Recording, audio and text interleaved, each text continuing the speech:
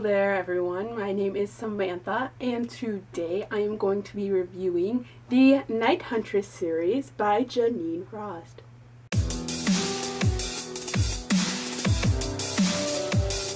So the books in this series are Halfway to the Grave, One Foot in the Grave, At Grave's End, Destined for an Early Grave, First Drop of Crimson, Eternal Kiss of Darkness, This Side of the Grave, One Grave at a Time. Don't know if you can really see the cover, but it's Home for the Holidays right there. Yes. Lastly, Up from the Grave. These two books, Eternal Kiss of Darkness and First Drop of Crimson, actually are part of the Night Huntress world and do not star our two main characters from the rest of the series, Cat and Bones.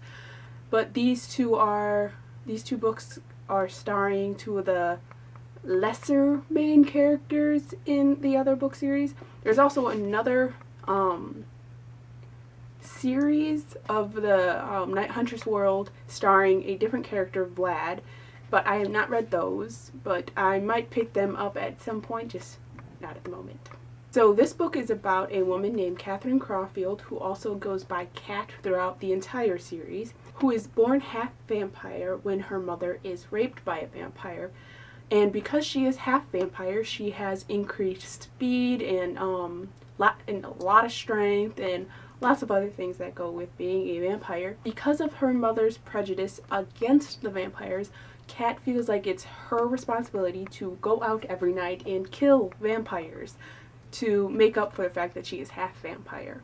And surprise, she's actually not too bad at it. But enter Bones. Of course, the stunningly gorgeous vampire. There's always a super hottie in these type of books. And when he witnesses Cat trying to kill and succeeding to kill a vampire, he kidnaps her and tries to figure out who she is working for, because Bones is a hitman who kills other vampires.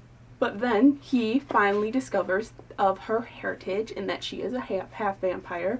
Bones then makes a deal with Cat that he will help her learn how to fight and to find her rapist father if she helps him catch a vampire that he has been after for a very long time.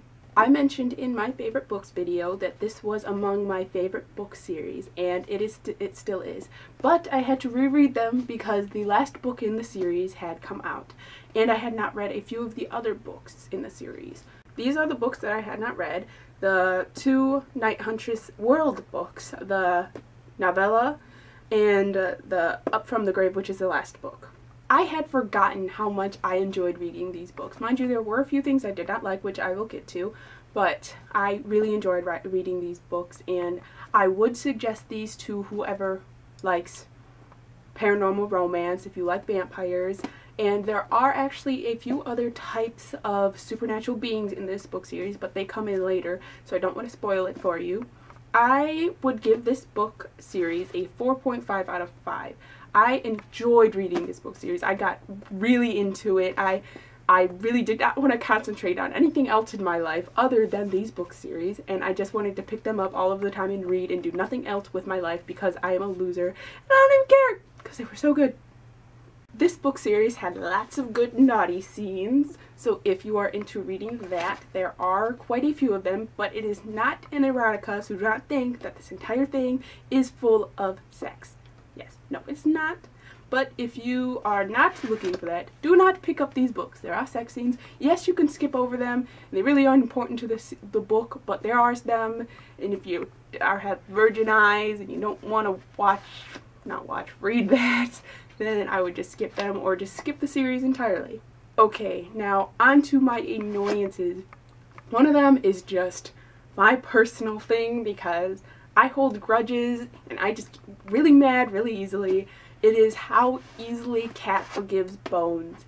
After all of the crap that he pulled, oh my goodness, if my boyfriend pulled half of the crap that Bones did, we would have been broken up 50 times over. I wouldn't, no. Hell no. The other one is how often it is stated how gorgeous Bones is. Yes, I understand, he is gorgeous. And most paranormal romances, or romances in general, love to state how beautiful their main characters are. It's just, I understood it the first time you said he was gorgeous. I didn't need it throughout every single book of the series. Oh, not my favorite thing about reading romance books. And lastly, oh man, it makes me so mad. This book series did not have an epilogue. They had an epilogue in 4 of the different books. 4 of them, including the novella. They had an epilogue in the novella, but they did not have it in the last book in the series. The last book. They had it in the second to the last book, but not the last book. That makes me so angry. Oh my gosh. I don't even know. But overall, I would suggest this book series. I really enjoyed reading it, and I will enjoy reading it many more times. Not my favorite book, but it is one of my favorite books. So yes, read them if you like paranormal romance. Suggested. So, thanks for watching my video. I hope you enjoyed watching, because I enjoyed talking. See you next time.